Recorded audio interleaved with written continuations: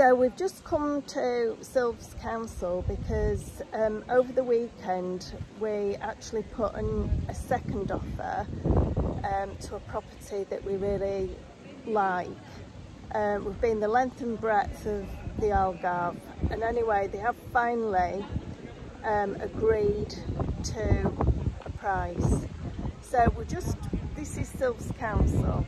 The office is absolutely beautiful. But what we've done, because we don't believe the estate agents, what they tell you, they can sort of fabricate and flower things up.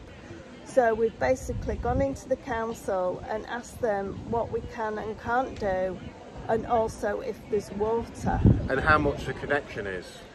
Yeah. So what they do is they send a technician out, and within 7 to 14 days they'll tell you if they can connect the property up or not. Yeah. Now, we put down that we will not go through the contract unless there is water confirmed leading into the property from the municipal. Yeah, the thing is, we haven't signed anything yet.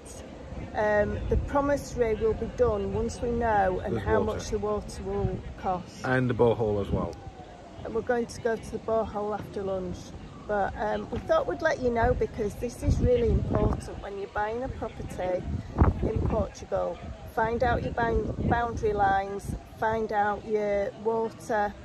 Electric's not such a big deal because you can always go off-grid. Find out about your urbanisation on the land, the dimensions, and make sure it's correct to the building. And what you can and can't do on the land. Now we've just found out through the council that we can put a simple request to put your yurts on, which is just a brilliant thing. And it comes under the same clause of putting a new roof on. Yeah, so we've got a form for that. So it's all in really good stead now, isn't it? Yeah, keep our fingers crossed. We just need to know how much the water's going to cost now. And if they can connect. Yeah, I'm sure they will do. Okay. We've just stopped off again for food. We do love our food. And Angela dragged me into sushi. And the food looks fantastic, freshly made. Bit of wasabi. And Bon appetit. Bon appetit.